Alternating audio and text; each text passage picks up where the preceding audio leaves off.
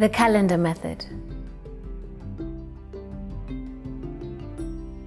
Hello, welcome to our video series on contraceptive methods. In this video, I am going to tell you about the calendar method and show you how to use both the calendar and the cycle beads. This method helps you figure out the days of your cycle when you're most likely to get pregnant. On those days, you either avoid sex or use condoms to prevent pregnancy.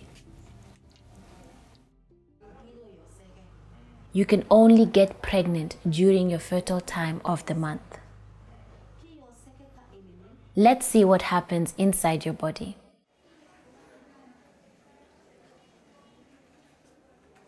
Each month, soon after your monthly bleeding, your body prepares itself for starting a pregnancy.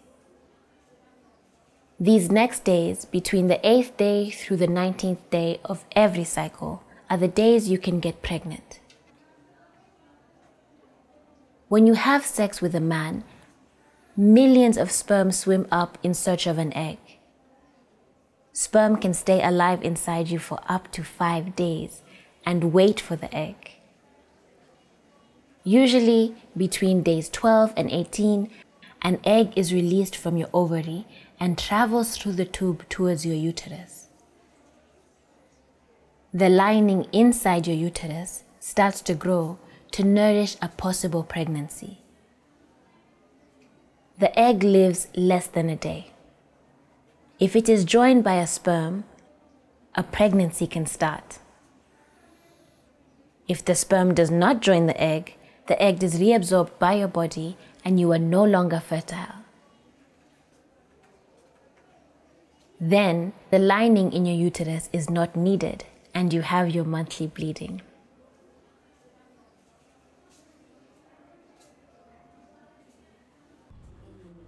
By tracking your cycle day by day and avoiding sex or using condoms during your fertile time, you can avoid getting pregnant. For this method to work, you must have regular monthly cycles.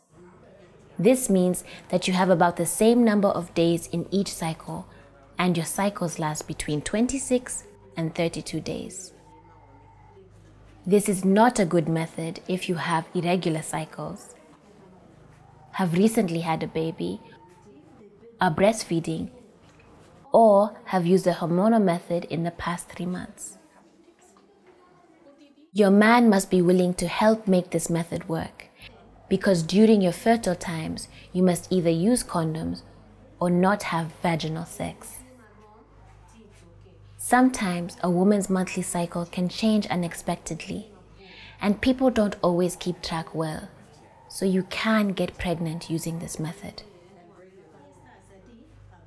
If it's very important for you to avoid pregnancy, you can choose a more effective method of contraception, such as the implant, the IUD, or the injection. Let's see how the calendar method works. The first way you can track your fertility cycle is using a calendar. The first day of your monthly bleeding will be day 1.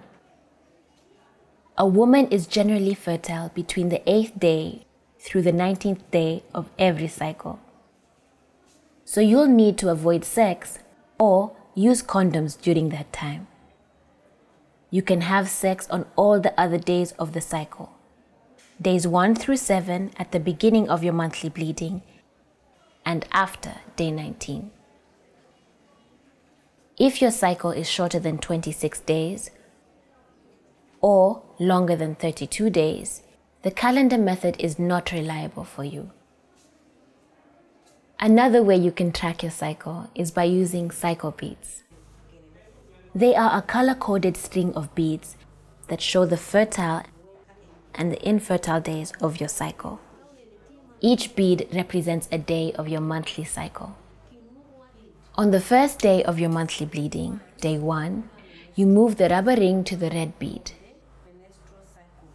The next day, you move the ring to the next bead, a brown bead. You move the ring ahead by 1 bead each day. Brown bead days are safe days, when pregnancy is not likely and you can have unprotected sex. White bead days are days when you can become pregnant. You should avoid vaginal sex or use a condom. If your monthly bleeding begins again before reaching the dark brown bead, your cycle is too short to use this method. If your monthly bleeding does not begin by the day after you reach your last brown bead, your cycle is too long to use this method. Let's see that again.